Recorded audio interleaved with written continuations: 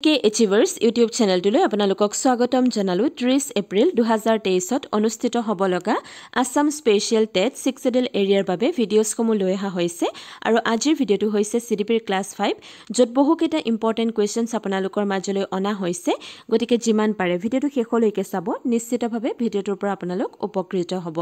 আহকচোন আজিৰ ভিডিঅ'টো আৰম্ভ কৰো আজি ভিডিঅ'ৰ প্ৰথমটো প্ৰশ্ন Who is the father of theory of multiple intelligence? Intelligence অর্থাৎ বুদ্ধিৰ কেইবাটাও তত্ত্ব আছে আৰু তাৰ ভিতৰত যেটো বহু বুদ্ধি তত্ত্ব হয় ইয়াৰ জনক বা পিতৃ কোন হয় বুলি সোধা হৈছে অপচন কেইটাৰ ভিতৰত শুদ্ধ উত্তৰটো হৈছে অপচন ডি হাৱাৰ্ড গাৰ্ডনাৰ গতিকে তেখেতৰ মতে কি এজন ব্যক্তিৰ বহু কেইটা বুদ্ধি থাকিব পাৰে বা বিভিন্ন ধৰণৰ বুদ্ধি থাকিব পাৰে হয়তো ল্যাঙ্গুৱেজ বা লিঙ্গুইস্টিক ইন্টেলিজেন্স থাকিব পাৰে মিউজিক্যাল ইন্টেলিজেন্স থাকিব পাৰে স্পেশাল ইন্টেলিজেন্স থাকিব পাৰে ইন্টাৰপাৰ্সনাল ইন্টেলিজেন্স থাকিব পাৰে গতিকে এজন ব্যক্তিৰ কি থাকিব পাৰে বিভিন্ন ধৰণৰ বুদ্ধি থাকিব পাৰে বুলি হাৱাৰ্ড গাৰ্ডনাৰে বিশ্বাস কৰে যাৰ বাবে তেখেতক বহু বুদ্ধি তত্ত্বৰ জনক বুলি জনা যায় আৰু তেখেতে বিশেষকৈ 9টা বুদ্ধিৰ কথা কৈছে এতিয়া হিছো পৰৱৰ্তী প্ৰশ্নত লৈ question number 2 Who has given more stress on the philosophy of social constructivism সামাজিক নিৰ্মাণবাদৰ দৰ্শনৰ ওপৰত কোনে অধিক গুৰুত্ব দিছে বুলি কৈছে অপচন কেইটাৰ ভিতৰত শুদ্ধ উত্তৰটো হৈছে অপচন এ ভাগ্যটস্কি গতিকে ভাগ্যটস্কিয়ে কি কয় আমাৰ সমাজৰ ওপৰত আমাৰ যি কালচাৰ আমাৰ যি সোসাইটি হেতুৰ ওপৰত যথেষ্ট গুৰুত্ব আৰোপ কৰে আৰু শিশুসকলে এই সমাজৰ পৰাই শিকে বুলি আৰু ইয়াৰ পৰাই তেওঁলোকে কি কৰে যিসমূহ জ্ঞান আছে ধাৰণা আছে সেইসমূহ কনস্ট্ৰাক্ট কৰে বুলি তেখেতে বিশ্বাস কৰে next question number 3 Which of the following is not an example of assistive technology for visual impairment? নিম্নলিখিত কোনটো দৃষ্টিশক্তিৰ দুৰ্বলতাৰ বাবে সহায়ক প্ৰযুক্তিৰ উদাহৰণ নহয় বুলি কৈছে অপচন কেইটাৰ ভিতৰত শুদ্ধ উত্তৰটো হৈছে কি option D supplement to text book অৰ্থাৎ পাঠ্যপুথিৰ যদি পৰিপূৰক হয় বা বহু ধৰণৰ বুকস যদি দিয়া হয় হেতু যিসকল শিশুৰ দৃষ্টিশক্তিৰ ক্ষেত্ৰত দুৰ্বলতা আছে তেওঁলোকৰ বাবে সহায়ক নহয় তাৰ পৰিৱৰ্তে large print book magnifying computer book speech সিনথেসাইজাৰ এবোৰ কি হয় দৃষ্টিশক্তিৰ দুৰ্বলতাৰ বাবে সহায়ক হয় এতিয়া হিছো পৰৱৰ্তী প্ৰশ্নত লৈ question number 4 Which of the following is an example of fine motor skills নিম্নলিখিত কোনটো সূক্ষ্ম মটৰ বা চলন দক্ষতাৰ এটা উদাহৰণ হয় বুলি কৈছে অপচন কেইটাৰ ভিতৰত শুদ্ধ উত্তৰটো হৈছে অপচন ডি ৰাইটিং অৰ্থাৎ লিখাটো fine motor skills refer to the small movements of the hands wrist fingers, feet, toes, lips and tongue. ইয়াত কি বুলি কৈছে যে আমাৰ সূক্ষ্ম মটৰ বা চলন দক্ষতা হেবোৰ কি হয় বুলি কৈছে হাত মণিবন্ধ বা হাতৰ সৰু গাঁঠি আঙুলি ভৰিৰ আঙুলি উঠ আৰু জিভাৰ সৰু চলাচল আগতিকে যিবিলাক ফাইন মটৰ স্কিল হয় হেবিলাকৰ দ্বাৰা কি কৰিব পাৰো আমি এই যি আমাৰ হাতৰ সৰু গাঁঠি আঙুলি ভৰি এইবিলাকৰ জৰিয়তে আমি কি কৰিব পাৰো সৰু কামবোৰ কৰিব পাৰো next question number 5 what is the meaning of schema স্কিমাৰ অৰ্থ কি হয় এই স্কিমাৰ কথা কোনে কৈছিল জিন পিয়াজেটে কৈছিল অপচন কেইটাৰ ভিতৰত শুদ্ধ উত্তৰটো হৈছে অপচন সি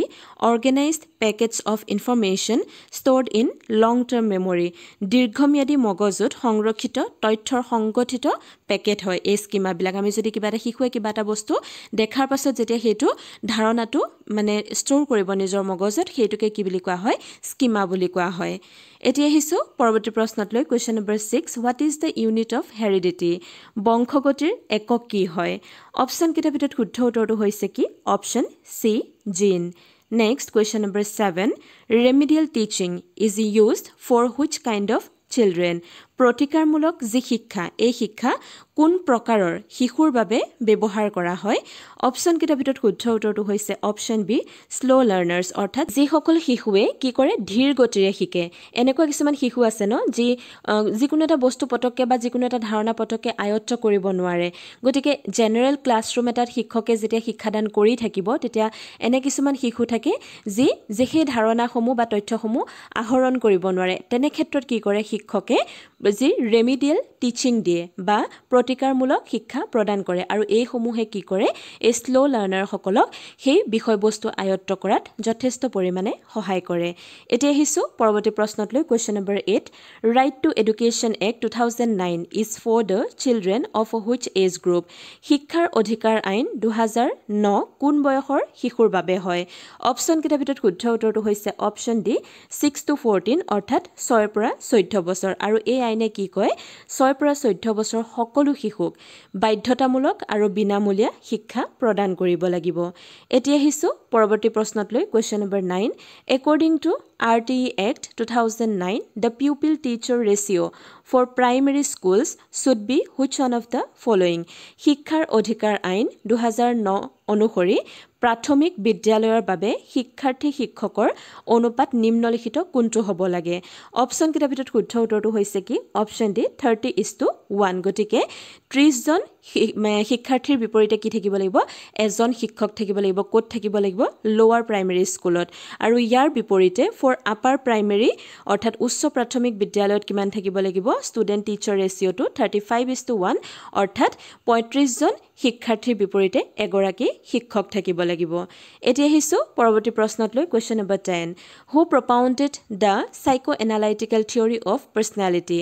ব্যক্তিত্বৰ মনোবিশ্লেষণাত্মক তত্ত্ব কোনে প্ৰশংসা কৰিছিল বা কোনে আৰম্ভ কৰিছিল অপচন কিটা ভিতৰত শুদ্ধ উত্তৰটো হৈছে অপচন বি সিগমণ্ড ফ্ৰয়ডে